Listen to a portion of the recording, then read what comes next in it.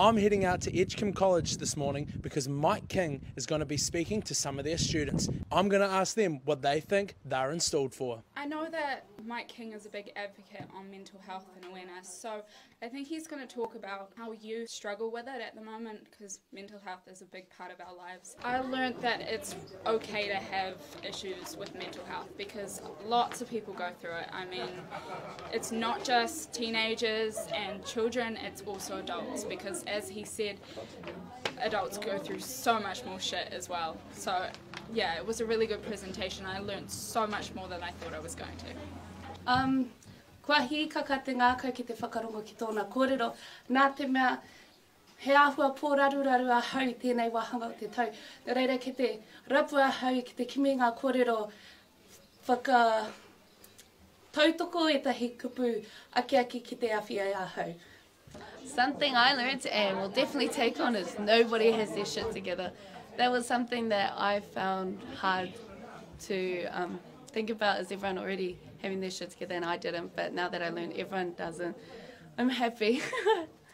Well, I think that Mike King's going to bring a lot of mental health awareness to the public and to us teens, and try just to bring out that teens do suffer from mental health problems just like adults. We're not any different than adults because we're younger. I think that he's going to bring a lot of that and more.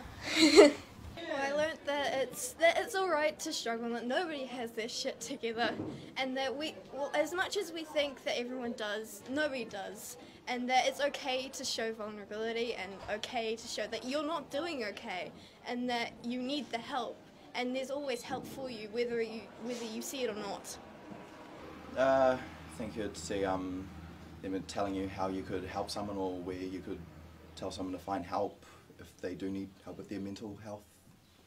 I learned that even though it may look like it, even adults don't have everything together, and that that everyone needs help with anything.